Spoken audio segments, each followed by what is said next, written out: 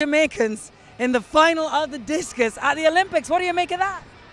It's a beautiful thing to see, and it's also a beautiful thing to see Stona just throw 70 meters, you know? I mean, I don't know if you guys can hear it, but just live just now, Roger Stona threw 70 meters, an Olympic record.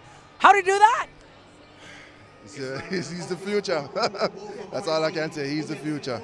And, you know, to do it on the big stage, I'm very happy for him. You know, it's a big deal at the Olympic record. You know, Aletna had the record, then he broke his father's record, and now Stona broke the record. Nice. Impressive stuff. What do you make of your Olympic campaign? Today it was just a bad day for me. I mean, I've only had 2 bad days this season, and today was one of them. And I'm okay. I'm okay. I'm just got to regroup and come back on. You've been blazing trails your whole career, so fantastic. Say something to your people.